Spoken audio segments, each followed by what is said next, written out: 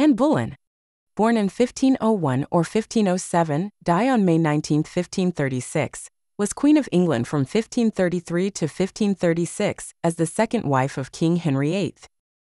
The circumstances of her marriage and of her execution by beheading for treason and other charges made her a key figure in the political and religious upheaval that marked the start of the English Reformation, and was the daughter of Thomas Boleyn, 1st Earl of Wiltshire, and his wife, Elizabeth Howard, and was educated in the Netherlands and France largely as a maid of honor to Queen Claude of France, and returned to England in early 1522 to marry her Irish cousin James Butler, 9th Earl of Ormond. The marriage plans were broken off, and instead, she secured a post at court as maid of honor to Henry VIII's wife, Catherine of Aragon, early in 1523, and was secretly betrothed to Henry Percy, son of Henry Percy, 5th Earl of Northumberland, but the betrothal was broken off when the Earl refused to support their engagement. Cardinal Thomas Wolsey refused the match in January 1524 and was sent home to Hever Castle. In February or March 1526, Henry VIII began his pursuit of Anne. She resisted his attempts to seduce her, refusing to become his mistress, as her sister Mary had previously been. Henry soon focused his desires on annulling his marriage to Catherine so he would be free to marry Anne. After Wolsey failed to obtain an annulment of Henry's marriage from Pope Clement VII, it became clear that the marriage would not be annulled by the Catholic Church. As a result, Henry and his advisors, such as Thomas Cromwell, began the breaking of the Church's power in England and closing the monasteries and the nunneries. In 1532, Henry made Anne the Marquess of Pembroke in her own right.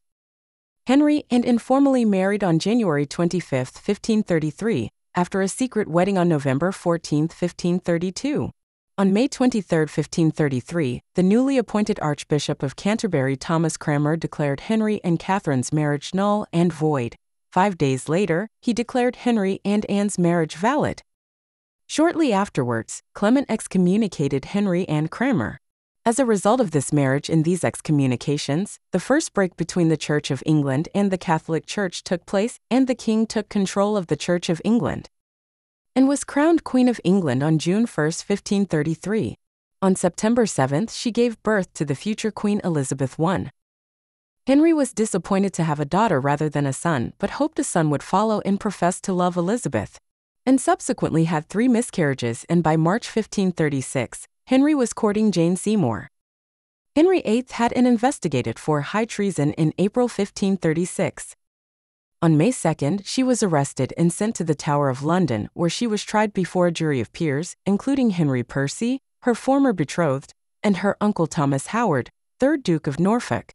She was convicted on May 15 and beheaded 4 days later. Modern historians view the charges against her, which included adultery, incest with her brother George, and plotting to kill the king, as unconvincing.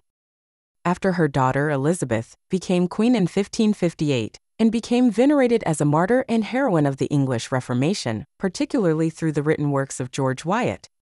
She has inspired or been mentioned in many artistic and cultural works and retained her hold on the popular imagination.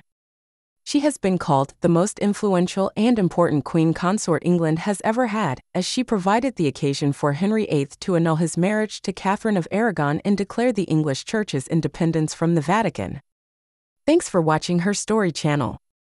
Don't forget to like the video and subscribe our channel.